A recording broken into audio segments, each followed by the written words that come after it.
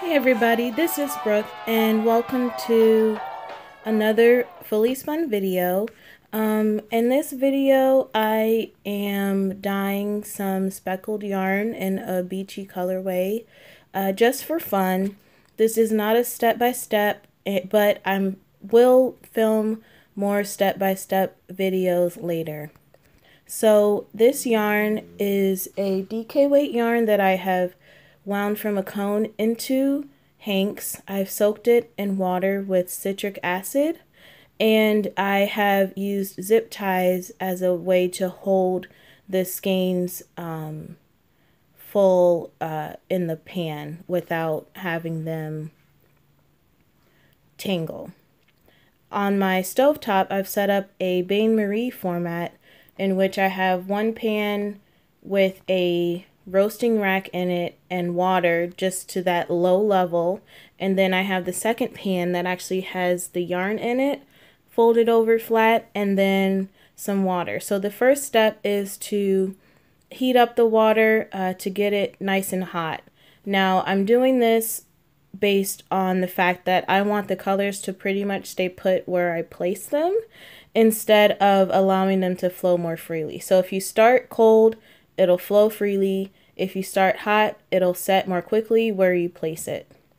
That also is why I soaked it in water and citric acid. If I wanted it to flow, I just soak in water only, but if I want it to set fast, I'll soak in water and citric acid.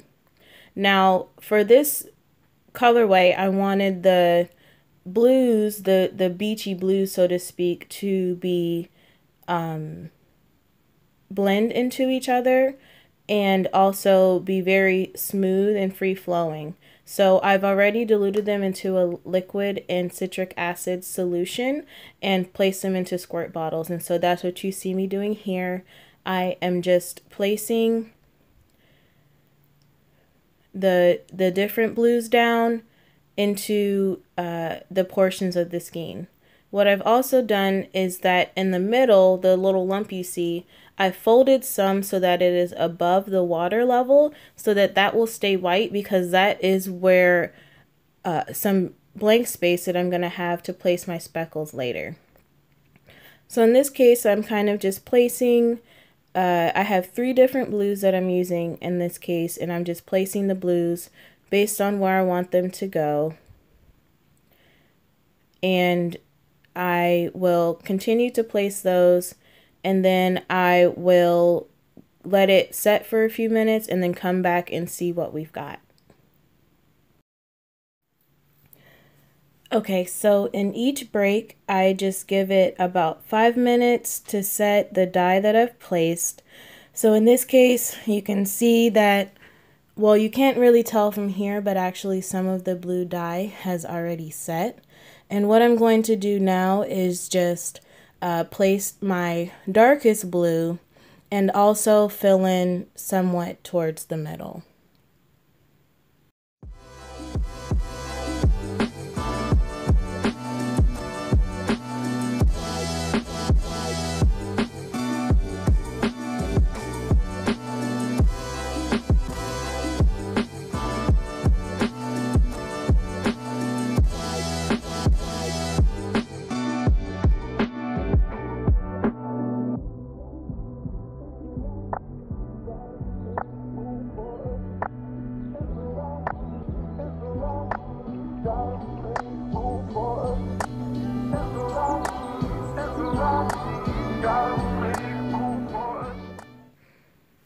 Okay, so we've had another 5 minutes for the first round of the darkest blue to set, and I'm just giving it a look and to see how happy I am with the blue color with the penetration through the actual strands of yarn. So one interesting thing about dyeing yarn flat, as you can see when I'm flipping some of this over, is that some of the yarn that was submerged is actually still white. And the reason for that is that the wool actually acts to block the diffusion of the dyed wool. And so in moving it around and adjusting it, I'm both doing a check and allowing it to access some areas where it wasn't previously accessible.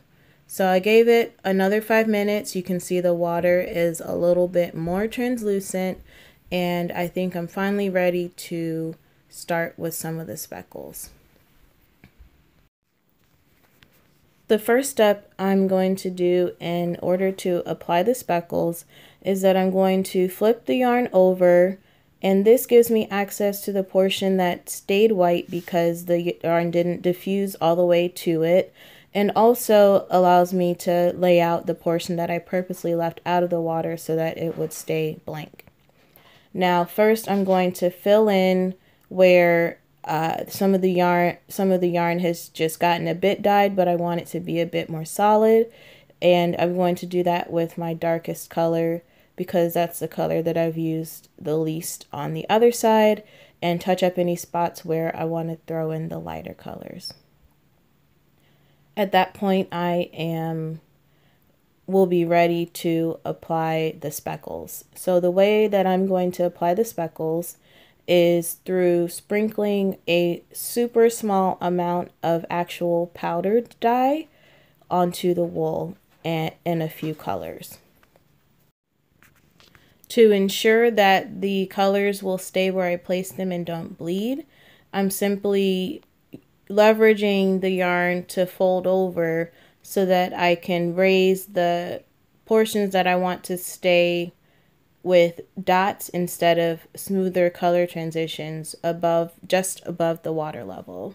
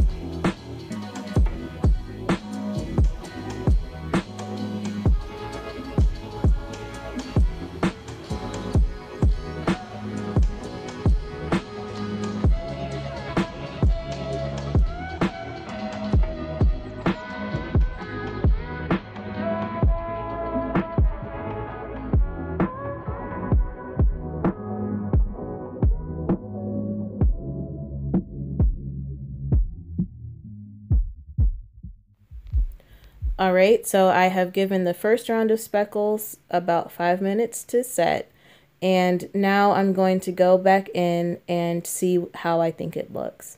In this case, I wanted to go back in with speckles of the very darkest blue color that I'm using, and the first step to doing this again is to pull more yarn above the water level, and then to use the same method of sprinkling a little bit of the powdered dye in the places where I want to add speckles. Now here comes a little bit of magic. I couldn't figure out how to get the dye to set without having the speckles that you've so carefully placed ruined, and the method that I have found works is to just leave it in this placement and allow it to cool. So at this point I sprinkle on the dark blue and then I turn off my heat and I just let it cool completely. In this case, it was really late at night, so I just went to bed and I checked back on it in the morning. Okay guys, so this is how the yarn turned out in its final state. I was very happy with how this worked, and I will be doing more videos where I show you guys some fun dyeing tips and techniques. As always, thank you guys so much for watching. If you're new to the channel, welcome, and if you're a returning subscriber, welcome back. As always, I hope you guys have a great day, and I'll see you in the next one.